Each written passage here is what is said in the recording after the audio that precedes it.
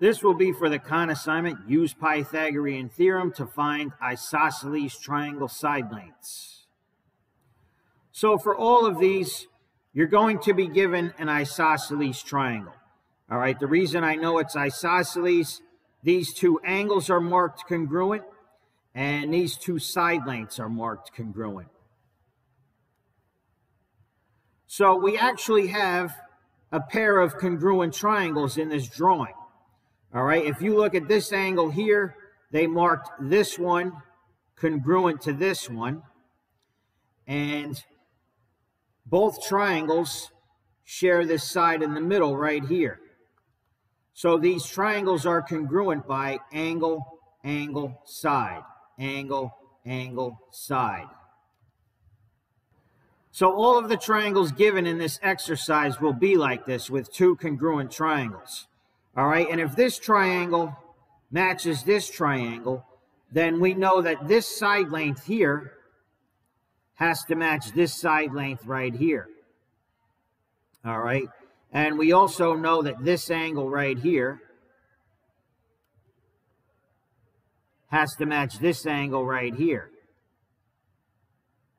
All right, and we know a straight line, a straight angle, is 180 degrees. So if these two match, they have to be 90 and 90 degrees. If they both add to 180 and they're both equal, then they both have to be 90 degrees. So all of the triangles in this exercise will be set up like this. So we might as well label these angles here as right angles, and we might as well label the two halves of the bottom of the triangle congruent.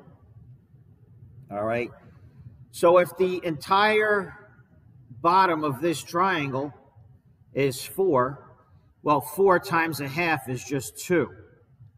So this side length is 2, and this side length is 2. And now we can just use Pythagorean theorem on this triangle right here on the right-hand side. All right, recall the Pythagorean theorem is a squared plus b squared equals c squared. All right, so the side across from the right angle is always labeled c. That's your hypotenuse. Okay, the other two sides, it doesn't matter which is which.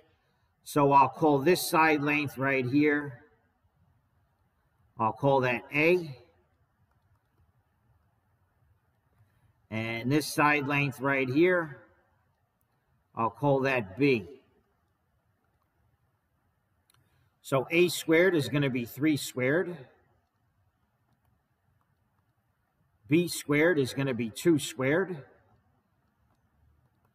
And C squared is going to be X squared. 3 times 3 is 9.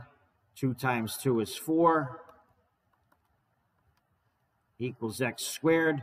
9 plus 4 is 13.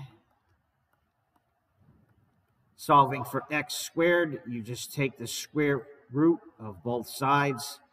Square root of X squared is just X, and that equals radical 13. So just find your answer, radical 13.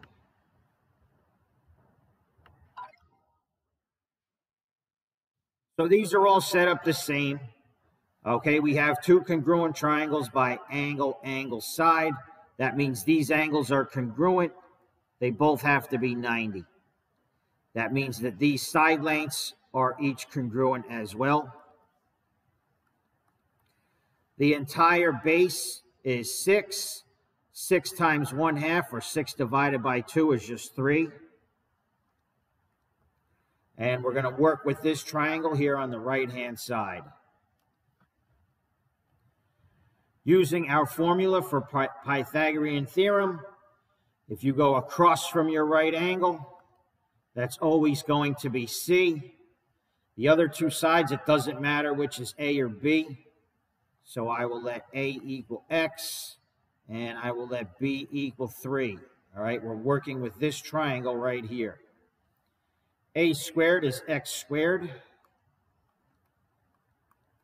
B squared is 3 squared. c squared is 5 squared.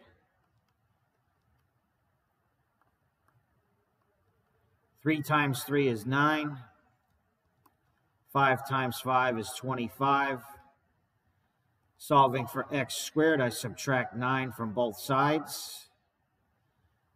Bring down your x squared. 9 minus 9 cancels. 25 minus 9 is 16. Solving for x, you take the square root of both sides. The square root of 16 is just 4.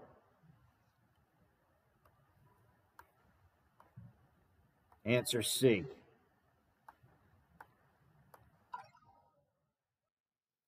So you want to start by labeling your triangle. Okay, label the right angles down here. And label these two sides congruent.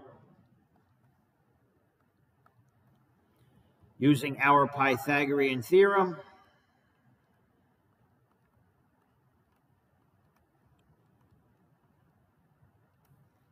okay, label the sides across from your right angle.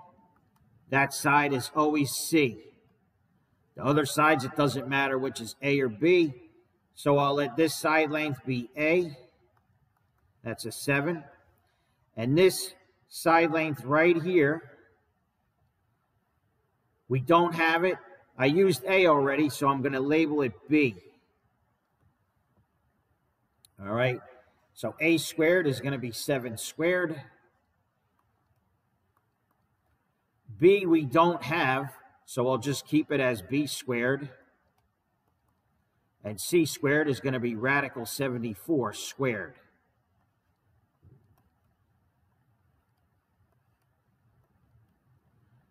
Seven times 7 is 49, plus B squared.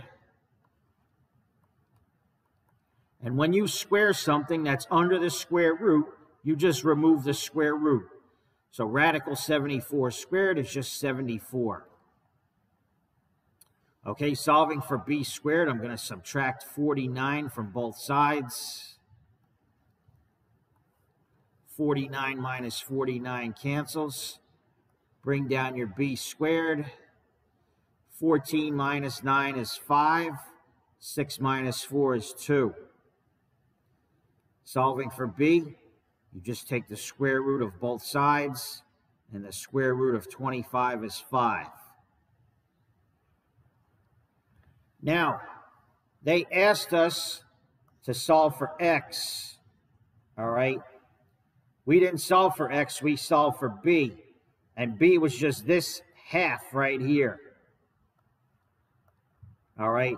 So we said these two triangles are congruent. If this is 5, then this one here is also 5. All right, and x represents the entire base. So x is just going to be 5 plus 5, which is 10. And that's your final answer. So look for 10. Answer D.